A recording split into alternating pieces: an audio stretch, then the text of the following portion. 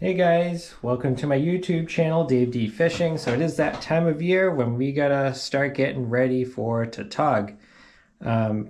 It's a love-hate relationship with these fish. You're gonna lose tons of gear. You're gonna lose pounds and pounds of sinkers. You're gonna lose hooks. You're gonna snap stuff. You're gonna swear. But it's a good time, trust me. So this time of year, when we're fishing for tog, there's a couple of different things we got to do. So we got to make sure our crab traps are ready and we got to go catch those green crabs. So in this video, I'm going to show you how to catch these green crab for tautog. There's a couple other different types of crab you can use for these. I like catching green crab because it's a little easier for me. I can just leave a trap and call it a day and pick it up in a couple hours, and it works really well. Short crabs you can go pick up under rocks. They will go into traps, but they're very skittish. And then you have those white leg or Jonah crabs. Those work really good too. Those are my favorite to use, but you need to watch the regulations on those Jonah crab. Up here in Massachusetts, it's 5 inches they need to be at the carapace, and then I think you could keep 25. Green crab, you need an LOA to go catch those. It's a letter of authorization you need from the state, along with your saltwater fishing license. And I think that's really it. So in this video, I'm going to show you what kind of traps I use. Basket trap that you can buy at Walmart. I think they're 10 bucks. And then I made this weird 4-door, that was originally a 4-door trap that I modified to catch me more crab. Works really well. Both of them are beat up. So, and then both of them have different situations in which I'd prefer one over another. So again, if you don't know what a blackfish is and you live in Massachusetts and you like saltwater fishing, there are thousands of videos on them. They're really hard fighting fish. They're frustrating to catch sometimes, but they are a blast to reel in. And then when you hook one in the rocks from shore, it's really rewarding to get some of them in, especially in the boulder fields. And later on, when I actually go for them, I'll make a video on the types of tackle and rigs I use for them. So, all right, let's get to the video about the traps for green crab. Let me show you the types of traps there are out there. These ones are well loved, so, all right, here we go. So you just have your regular basket trap. So with these, what I do is I grab a piece of wire, like this right here. So this is actually for a fence post. And what I do is I loop it at the bottom right here and just sort of pinch it shut. And then this will actually go through the pogies. I like to use fish for bait, like pogies, mackerel, oily fish. I'm not a chicken leg person. I don't really believe in it. So you actually push the pogie head onto here, thread it on, and then this will actually go up and underneath this, and you can actually squeeze that shut to keep that pogie from coming off and the crabs try to rip it off. So it works really well. So when you're using this, another important thing to look at is how the trap sits on the bottom. So this thing's beat. It's like 4 years old, but we can still make it work. So if you look, you see how that's all raised at the side? That actually will keep some of the crabs from going in. They'll just sort of give up. Some of them I've watched them do it. So keep an eye on the type of bottom you're fishing. So if there's tons of rocks around, just try and find an area like close to it that this can lay flat on. Otherwise, if it's tipped like this, crabs can't get in over there. They'll climb it, and some of them will get in 100%. But you will catch more crab if this thing's laid flat. And then you see it's bent over here. Make sure this isn't bent like that. You want to make sure it's nice and round so this mesh can lay flat for you. If I'm fishing in a really tidally area with a lot of current, I will throw some stones in here, probably maybe like 5 ounces a piece. I'll keep a couple of them with me. I'll store them in the bucket. I keep like 4 or 5 of them and chuck them in here with the pogie just to help get that thing sunk to the bottom quick so it's not drifting way out in front of you as it sinks. So that's trap number 1. And then with the, as far as string and that type of thing, do not use this stuff right here. This is what my son likes to use. This is that Home Depot rope that you can buy in the front, or it's free in the front of the store. I mean, it'll get you by, no problem, but this stuff is really prone to snapping, especially if it touches barnacles and stuff. It will shred and you will lose your trap. And then also the thread that comes with, or the rope that comes with these basket traps. These are extremely weak. This thing's broken like 4 or 5 times, and sometimes it's a good thing because this side will get snagged and you pull on it, and the sides will snap, and you could actually still get it back. But yeah, I'm usually in a rush when I'm using these, but those are some adjustments I've made in the past. Got this little snap ring right here, and then I use a synthetic rope for the most part for the actual drop line. For this one in particular, the spot where I like to go get green crabs, it's on a dock, so I like to use a block of wood to sort of camouflage it. So I'll stuff this underneath the dock so no one can see it, walk away with my trap, and black line. I usually do better at night for green crab. And then if you're worried about your stuff falling in the water, or your kids are helping you catch crab or whatever, you actually make a knot in one of these and actually put a water bottle on it in case you drop in the water, so you can snag it back. It'll help a lot. And then as far as length of the rope, I like to keep 50 feet with me. That's just me, because sometimes I'm fishing or I'm dropping these things off a really high pier, and you want to make sure you have enough. Alright, now trap number 2. I bought this basket off of Walmart. Originally, all 4 sides pop down. I'm the type of person, I'm not trying to sit there all day and pick this thing up and down. I want to leave it, have it filled with crab, and then come back like an hour or two later. I don't like picking these things up and down. So what I did to this one was, I'm trying to show you better what it looks like. So some adjustments I did to it was I just secured all the doors shut, zip ties, whatever I can find. I didn't really care. I ran this piece of brake tubing. It's stainless steel brake tubing for vehicles, automobiles. So I just pinched this right here. Holds the corners. So this is very sturdy stuff. This isn't going to rust either. There's my drop line right there. Went down to the beach, and I actually found bits of lobster trap sitting around, so I actually cut out some of the mesh from the trap itself, popped this in there, zip tied it.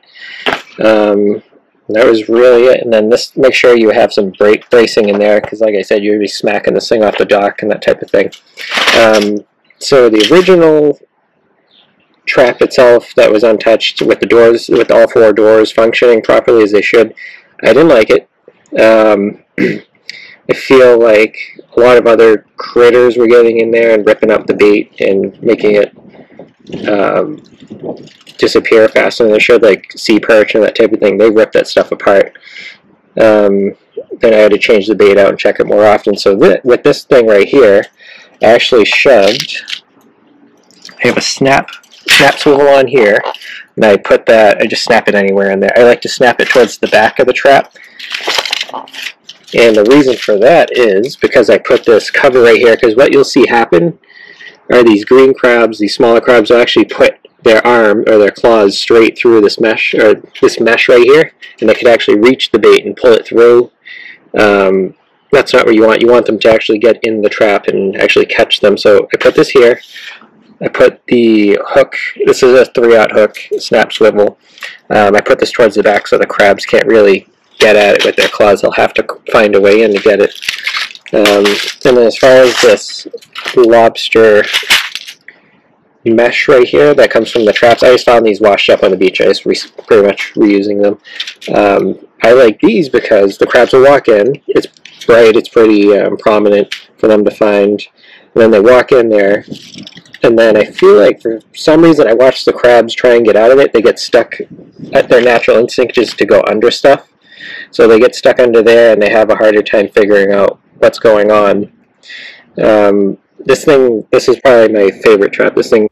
All right, something I forgot to mention. So if you see these green strings in the center of this trap that are attached to that green mesh, That actually keeps the green mesh from coming out the front of the trap. It holds it in place, and it also holds the mesh up off the bottom a little bit, about an inch in the back off the bottom, so the crabs will wander underneath it and they can't find their way out. And also I just made a little trap door on the top that I forgot to mention to obviously put bait on the hook and to empty out the crab. I got this thing filled up like 3/4 of the way, and that's like 1.5 gallons of crabs. Should be more than enough. And then, yeah, you'll get your white leggers in there. And this, sometimes I catch giant shore crabs or giant Asian crabs in here. It works really well. So again, I use hooks to secure the bait in there because I want to keep the bait as long as possible, and I hook it through the pogie's head or whatever. And as far as baits, I use leftover trout that I may have sitting around. Pogies work the best. I don't know. I will not use chicken legs or anything like that. When you see the pogie dropping onto the bottom in the trap, you'll see the oils coming up off the bottom, and that's exactly what you want. You want the tide to carry that stuff all the way down down current. So, all right, let me go inside where it's not so crazy lit. All right, back out of the wind, so now I can talk to you. So, as far as baits, cut pogie, cut mackerel, salmon heads if they're available to you. I also cut up any rainbow trout that I might have. They're pretty oily for the most part. Also, I forgot to mention, when you put them in the trap, make sure the tail end, you don't have any extra bait falling over the side of the trap, especially if you're using a basket trap, because obviously the crabs won't have a need to go in the trap. They'll eat it right outside the trap and you will catch less. That's how it works. And as far as areas to go catch green crab, I stay away from mud flats in general. Any place where you see it low tide, it's just mud, stay away from it for the most part. Because these green crabs are really sensitive to changes in salinity. So these mud flats are going to get hit by rain. The crabs will not go there for a couple days. I've noticed at my beach, if it rains out and I'm trying to catch green crab, it's frustrating because now I can't catch them footsteps away from my door and I have to drive somewhere and get them. So I usually have to wait another 3, 4, 5 days for the salinity to pop back up down at the end of my road. So you want to find somewhere where there's always water around docks. I like to drop my traps around seawalls, like wooden seawalls. You can find them. There's plenty of spaces for crab to stay in there. They feel safe. They can get away from the eels, the stripers, the tautog if they're in the area. And I like to go fishing at night for them. I'm trying to think what else. So if you're trying to catch Asian crab, you can't catch them in that area. The Asian crab, they will go into the traps. The Asian crab, they have these really sharp legs on them.